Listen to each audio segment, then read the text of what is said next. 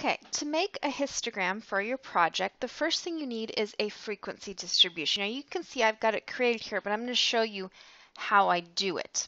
So first of all, you're going to highlight your data and you're going to want to sort your data. So in my case, I'm highlighting both because I want to keep the date with it. I don't want to lose that association. So I'm going to go over to Find and Select, no, Sort and Filter, over one too far, and I want Custom Sort. And I'm going to select my second column, the one I want to sort, and smallest to largest. So if for any reason I want largest to smallest, I can flip that around. That first I can then tell that my smallest number is 12. I'm choosing to count by 9, so in this case 11 through 20, 21 through 30, and so on. So I actually have a class width of 10 and nice even numbers here. What I can do though is now that it's sorted, I can highlight from 12 to 20. So this is what I want in class 1. And down here, count, it tells me there's 10. There's my frequency. I don't even have to hand count these. Then I go and I do the next one through 30. I forgot the first one. There we go. 15, and so on. Then what I usually do is I will, and actually I'm not going to do it this way, click on these, click on the sum button, and like, okay, 57. And then make sure that you actually started with 57. It's a good way to check and make sure you didn't make a mistake is simply add up your frequencies and it should add up to your total end value, how many data points you started with. In this case, since I did 2 whole months, I actually had 57 data points instead of 50. Now, once you have this, and this is your first step, and how wide your classes are up to you.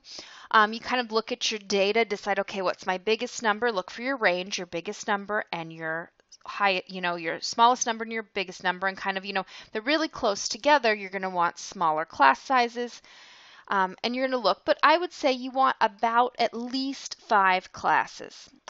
Any less is not going to give you a good graph. You probably don't want more than 10. So somewhere in that 5 to 10 range is usually a good suggestion. Now to make your histogram, you're going to highlight your frequency distribution. Okay, so highlight the whole thing, go to Insert, and then you're going to go up here to Bar Graphs.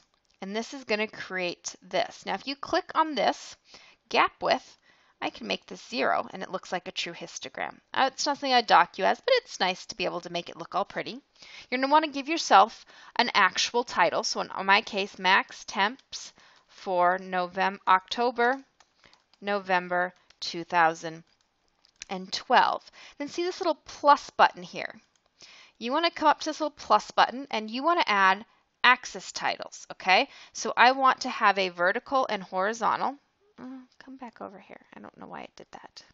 Anyways, highlight it. And so for instance, this is my temperatures. This over here is my frequency, and you can label them. And then you've got a nicely labeled histogram for use. And you can then from this, it said if you didn't want the gap, you want the gap, that's okay. I'm not gonna, nitpick if you want it there, but you can decide what you want to do there.